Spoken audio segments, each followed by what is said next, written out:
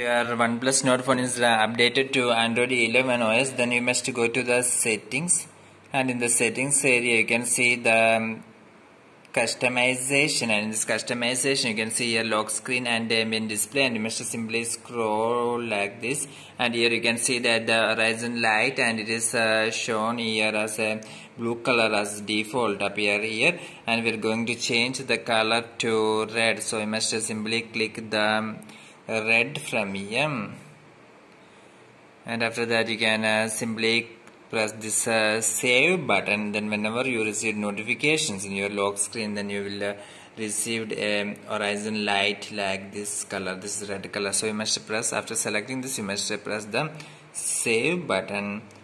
You must simply click the save here, so you can see that the horizon light have been saved to red color. Hope this video helps you. For more video updates, subscribe and stay with Engineers Online. Thank you.